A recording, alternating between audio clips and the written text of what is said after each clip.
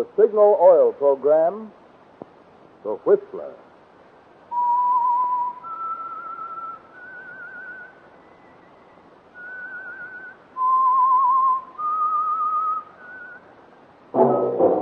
That whistle is your signal for the Signal Oil program, The Whistler.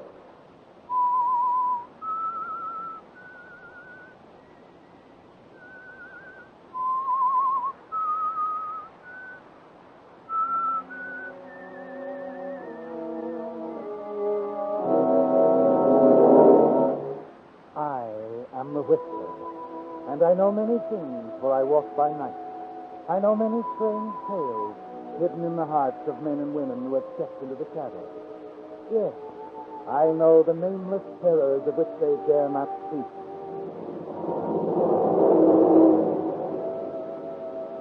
Yes, friends, it's time for the Signal Oil program, The Whistler, rated tops in popularity for a longer period of time than any other West Coast program in radio history. And Signal gasoline is tops, too, tops in quality. It takes extra quality, you know, to give you extra mileage. And Signal is the famous Go Farther gasoline. So look for the Signal circle sign in yellow and black that identifies friendly dealer-owned Signal stations from Canada to Mexico. And now, the Whistler's strange story. Meeting on 10th Street.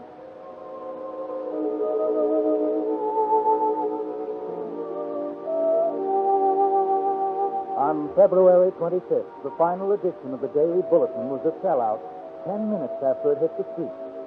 Across the top of the page, headlines screamed that the district attorney's office had at last won its long fight against the city's organized crime. But the real drama was below, neatly centered on the page, in an article by Stephen North, the Bulletin star reporter, an article titled Retraction. 25 years in the newspaper game, this reporter has never before been forced to print a retraction. Today, I break that record.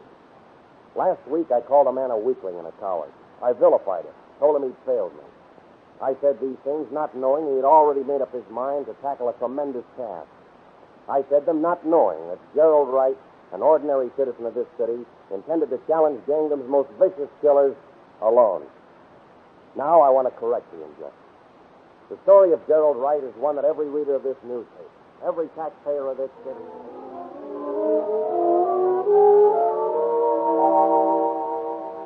Yes, the story of Gerald Wright was all there in neat black type, worded in the dramatic style of a famous reporter. It was all there, but the truth.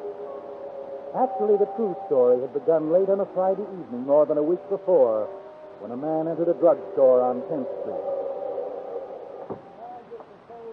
If I was a reporter like this guy North, I'd lay off this Murder Incorporated ring.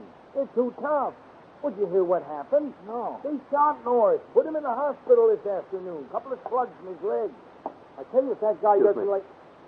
Oh, yes, sir. What can I do for you? A bottle of soda pop, please. Hop? Yes, sir. Right back this way. We got cream, strawberry... Flavor doesn't matter. Huh? I said the flavor doesn't matter, just anything. I want to take whiskey. Oh. Okay. That'll be 15 nickel deposit on a bottle. Here you are. Yeah? My doctor has given me some medicine. I'm supposed to take it with water.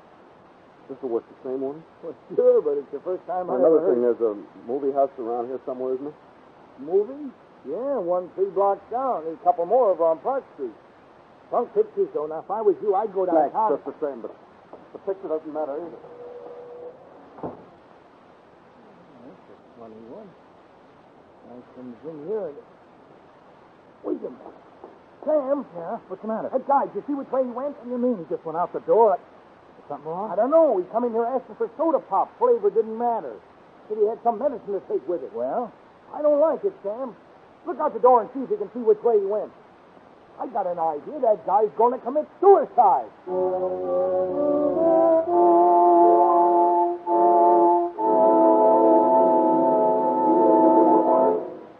With the prologue of Meeting on 10th Street, the Signal Oil Company is bringing you another strange story by The Whistler. But now, friends, just for a moment, let's suppose this were a quiz show, and you were asked what gasoline is known as the Go Farther gasoline. What would your answer be? Well, if you've lived out west any length of time, you know that from Canada to Mexico, Signal is known as the Go Farther gasoline. Now, naturally, we're mighty proud of Signal's good mileage, but even more so, we're proud of what makes such mileage possible. The extra efficiency today's Signal gasoline gets from your motor. Because when your motor runs more efficiently, you also enjoy quicker starting, faster pickup, and smoother, knock-free power. The things that make driving more fun. That's why folks who want superior performance, as well as those who insist on mileage, are both switching to Signal. They've discovered that to get the tops in gasoline quality, there are just two things to remember. One, in gasoline, it takes extra quality to go farther. And two, Signal is the famous Go Farther gasoline. And now back to the Whistler.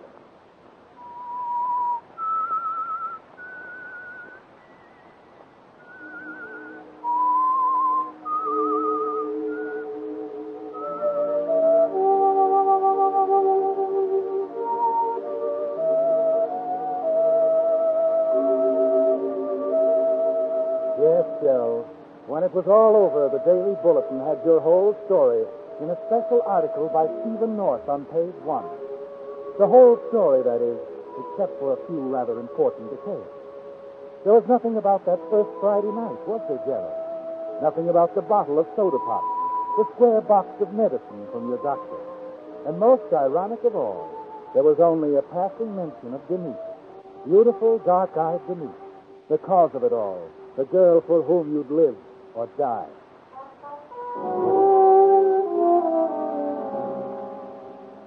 You were thinking of Denise, of course, as you stood at the box office of the all-night theater, remembering the way you met, the way she laughed, even remembering how sorry she looked when she sent your world toppling with her promise to marry Bob. You were thinking of the nightmare that followed, the 3 days and nights of self-torture that ended with your decision to take your own life. Yes, Gerald, as you settle back into the darkness of the back row of the theater, your decision is made. Denise is lost to you, and there's no point left in living. You hadn't intended to pay any attention to the picture, of course, but as you become aware of the movements of the actors, listen to the words coming from the screen, you find yourself fascinated. Come on in. Where's Ruby? Outside. You heard about it? Yeah, she's all busted up. You know, it's a shame in a way. She loved the guy. Shut up. Okay. Well, tell me, how did it go? Same as all of them. I found him 3 miles out of town in a ditch. Solid, huh? No slick? Joe Slade don't make no slick. That's why it cost you $5 grand. And I guess that does it. Yeah. That does it. You must love her, eh? Putting out $5 grand like that to get the number 1 boy out of the way? You think so? That's a good guess. I'm not paying you to guess. Beat it, Mike. Okay, yeah. You feel a strange excitement watching the hero, a two-fisted, good-looking young man, carry the story forward. He had a rival, too, Gerald, just like you. But he found another way of solving the problem. You watch the screen, listen more avidly as the story progresses. Ruby. Yes, Alan. I'm sorry, honey. Oh, Alan, I don't know what to do. Suddenly, you're seeing yourself up there on the screen in place of the hero. And the girl becomes Denise. Dennis. Yes, Bill. I'm sorry, honey. Oh, Bill, I don't know what to do. But these things happen, darling. You just got mixed up in the wrong company. Don't you see, Denise? The police say it was a gangster murder. I still can't believe it. I'm going to stand by you, darling. Please remember that. Oh, thank heaven, John. Thank heaven for you.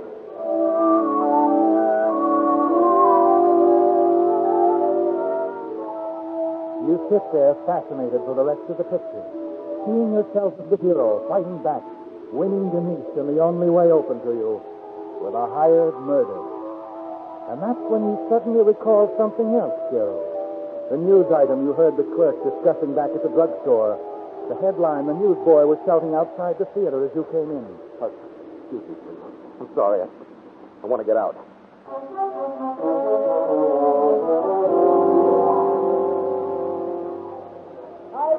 Read all about it. Reporter shot and gang revenge attempt. Extra. Here you are. Oh, thanks. Extra. Stephen North, author of a series of articles published by this paper exposing activities of an alleged murder incorporated ring in this city, was injured in a shooting play this afternoon on 18th Avenue. On his bed at St. Michael's Hospital, North asserted it was an attempt on his life by the ring he was exposing. Murder incorporated. Stephen North. I wonder if he really knows who these people are.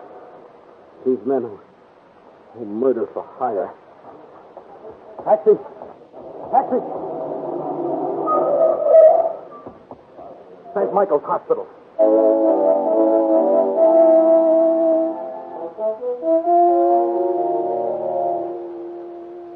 hope you'll forgive me for saying I was a friend of yours, Mr. North. The nurse wouldn't have let... All right. What's on your mind, Mr. Wright?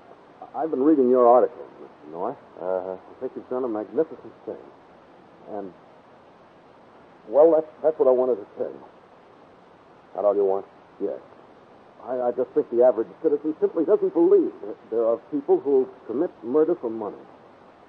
That's why it's so important these things come out in the open. Why, until I read about what happened to you this afternoon, I couldn't believe it myself.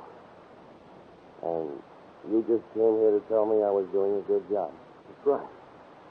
I thought if you knew people like me were behind you... Yeah. As I said, most of us just can't believe it could happen.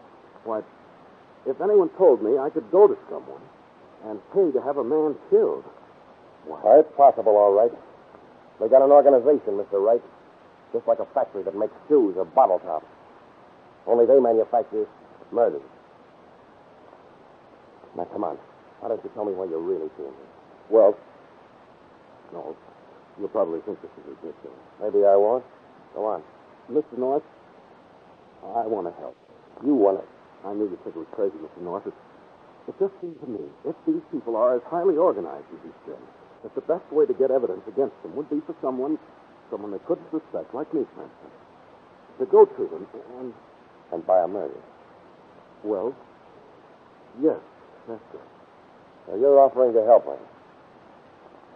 Tell me, right? What's your business? What do you do? I work at a bookstore. The Eagles bookstore. Yeah, how did you... I know I'd seen you before. I couldn't remember where. Wait, you can check on me, Mr. North. That is, if I have any sense. Yeah. Only at this point, I'm wondering what there is to lose. What do you mean? Well, I've been careful up to now, and all it got me was a couple of slugs in the leg. Maybe I do need some help, Mr. Wright. Maybe I ought to just believe what you're telling me. Look, I want you to understand this. These boys are tough. They'd as soon shoot you as look at you. I know that. And yet you're offering... Mr. North, you see, I haven't anything to lose either. Except your life. I'll take your chance. If you'll just tell me where to go, who to see. Anyone see you come here tonight? No. Good. You don't come back here, understand? If you want to contact me, use the phone. Then you'll let me help you? You're asking for it. I'm giving it to you. Now, here's what you do. Tomorrow, you go into the elite barber shop. I think that's the front. Yeah. The barber in the back chair's name is Ralston. Be sure you get that chair. Say, Tommy Roy sent you. But open up gradually. You know, to the guy you hate.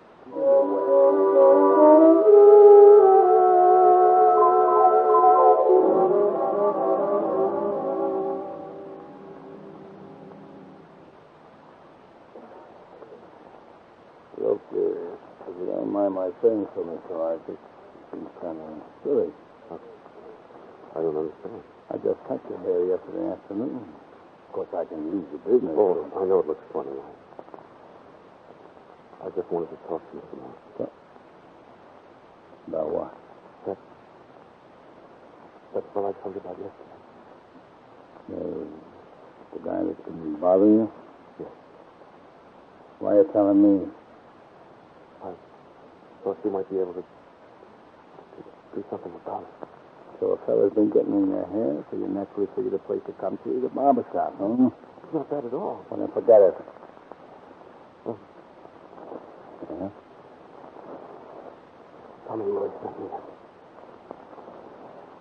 Lost it out of town. Not told before he left.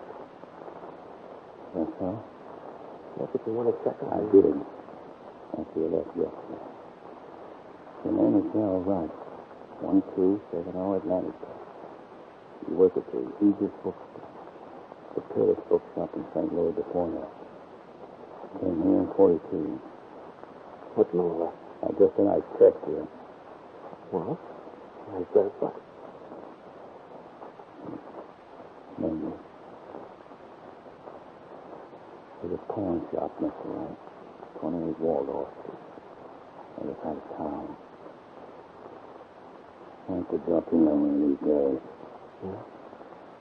Fellow that runs it specializes in antique guns. Guns are a collector. But you're after a rare one. A dueling pistol called the Bronco Luigi. Remember that? The Bronco Luigi. You know what you mean. I think maybe he can give you just what you want.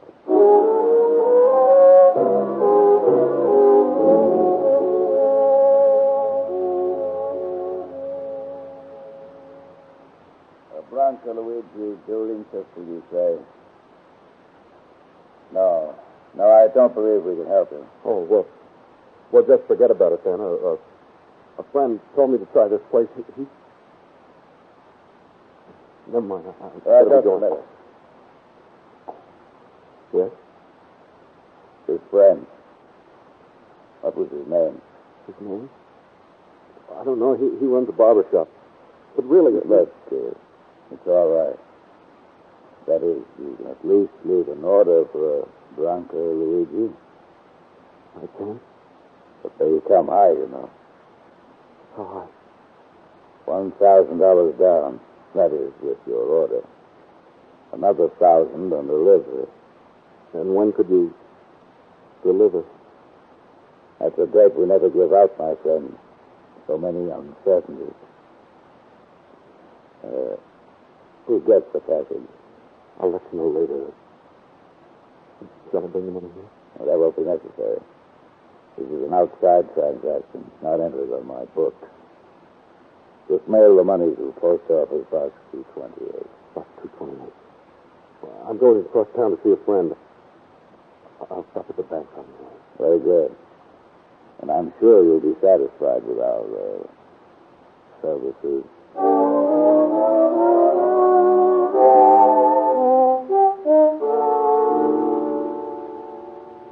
I hope you don't mind my dropping in like this to me. Certainly not, Bill. A good friend is always welcome. Friend. Please, Denise. Won't you reconsider now before I... Before you what? Denise? Denise, you know I'd do anything to make you happy. Bill, we've been all through that. I've told you I'm in love with Bob. And don't spoil what's left. You don't know what you're doing, Denise. Oh, I'm sorry. Really, Charles. Bob's arriving in town Wednesday. We'll be married next weekend. I see. Oh, I forgot. Could I use the phone? Of course. You know where it is. Front hall.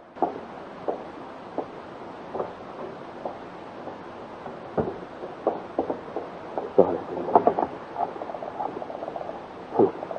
What? No.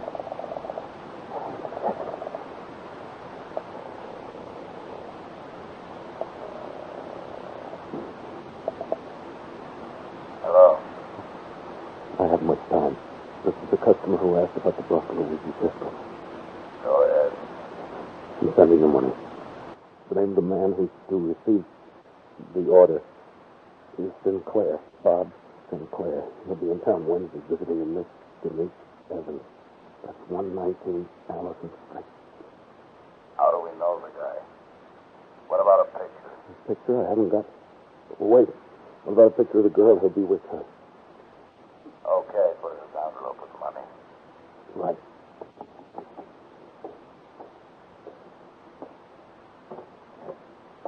Denise? Yes, Charles?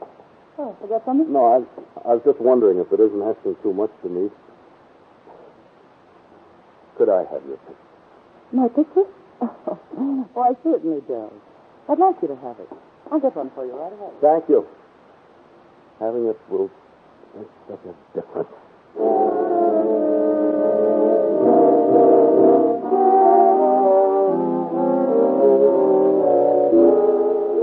20 minutes later, you drop the picture and the money into a mailbox and hurry on to the hospital to see Stephen North. You aren't prepared for his burst of anger when you tell him you're quitting. What do you mean you can't go through with it? Is that just a song and dance you gave me about wanting to help? I'm afraid my enthusiasm sort of carried me away. Enthusiasm? You're like all the rest. Cowards. 9 out of 10 in this town are just like you. I know how you feel, Mr. North, but I... Never mind the words. Oh, I know what happened. You tried it. It got too tough. You got scared. No, that isn't it at all. Well, what is it then? I don't think you'd understand. Yeah, I think I do. Run along, right? You're not the first volunteer assistant to check out on me. From now on, I carry the ball alone. I'm sorry, Mr. North. So am I. And don't worry about being yellow. You got plenty of company. The line forms on the right, and it's a long one. Good night, Mike. Good night.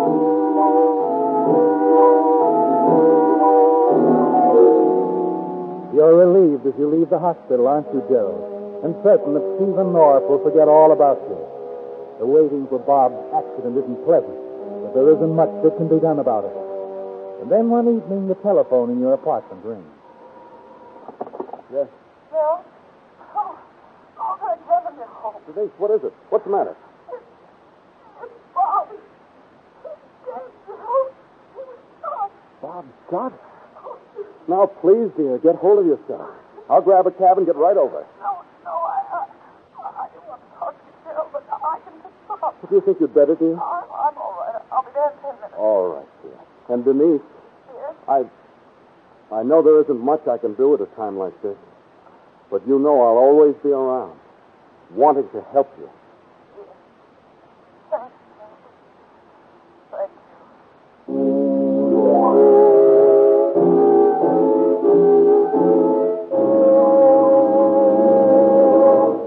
The Whistler will return in just a moment with the strange ending to tonight's story. Meantime, an important question for drivers. Are you missing anything? Well, you're missing something very important if you haven't gotten that free checkup of your fan belt and radiator hose, which signal dealers are now offering. Perhaps you didn't even know that these items need periodic checking, because most service station operators never mention them. But then, signal dealers aren't like most operators. You see, each signal dealer owns his own business and has a personal interest in keeping both you and your car happy. He realizes that fan belts and radiator hoses, being made of rubber, can either wear out or deteriorate from age and possibly cause serious trouble, which explains why almost 2,000 signal dealers throughout the Pacific Coast states are now offering this valuable service without cost or obligation. Moreover, if your fan belt or radiator hose has worn to the danger point, signal dealers can, in most cases, replace them while you wait. So for safer driving and your own peace of mind, plan now to stop at your neighborhood signal service station for this free checkup. There's no better way to see for yourself the more thorough, more conscientious service cars get at signal service stations. And now, back to the Whistler.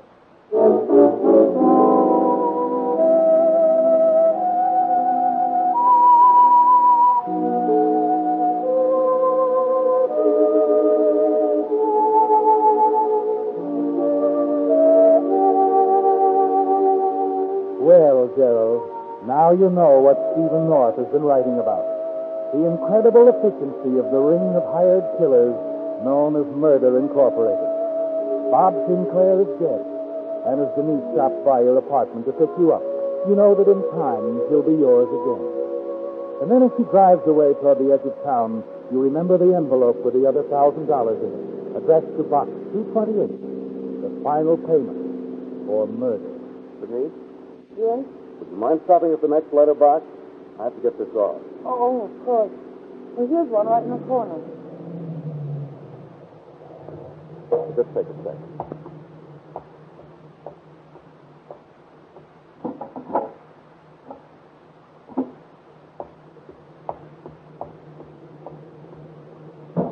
Okay.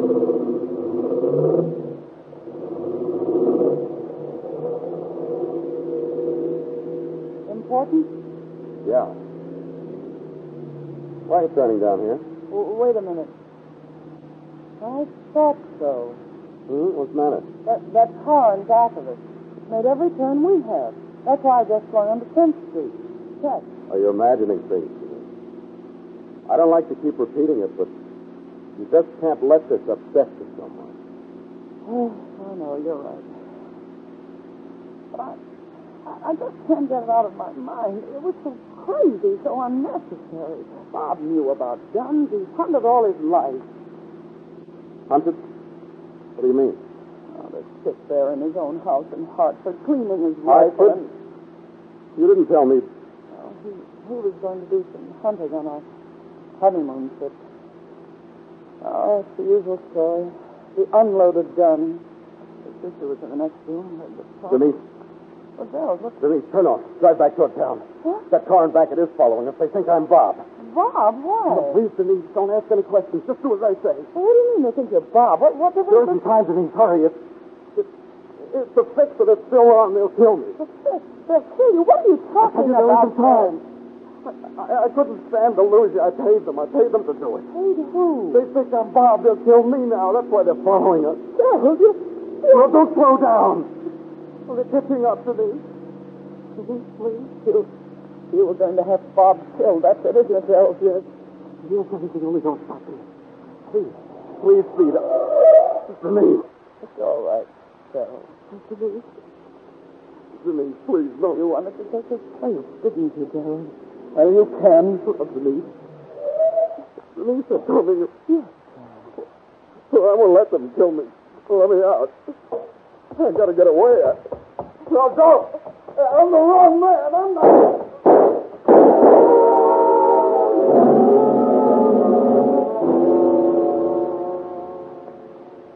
Yes, there were two stories of Gerald Wright in the meeting on 10th Street. The real one that Gerald himself could never tell, and the other one that appeared on the front page of the Daily Bulletin under the byline of Stephen North. And so it was through the self-sacrifice of Gerald Wright that the police were finally able to bring the entire Murder Incorporated ring into custody. What prompted this courageous man to step out of the role of ordinary citizen and undertake the hazardous task that cost him his life, we will probably never know. But one thing is certain. The people of this city will always revere the memory of Gerald Wright, hero.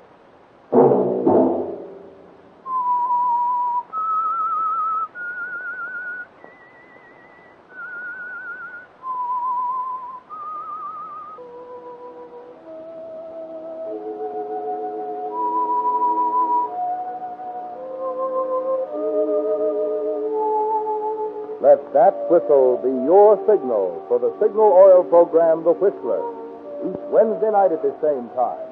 Brought to you by the Signal Oil Company, marketers of Signal gasoline and motor oil and fine quality automotive accessories.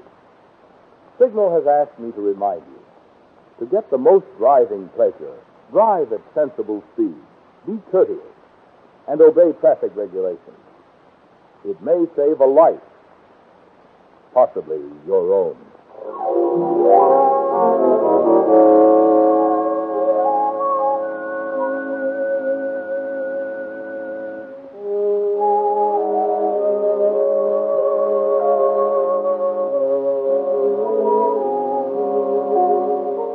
Featured in tonight's story were Elliot Lewis and Kay Brinker. The Whistler was produced by George W. Allen with story by Joel Malone and Harold Swanton, and music by Wilbur Hatch, and was transmitted to our troops overseas by the Armed Forces Radio Service. Next Wednesday, for a full hour of mystery over most of these stations, tune in a half hour earlier. Enjoy The Saint as well as The Whistler. This is Marvin Miller speaking. This is CBS, where 99 million people gather every week, the Columbia Broadcasting System.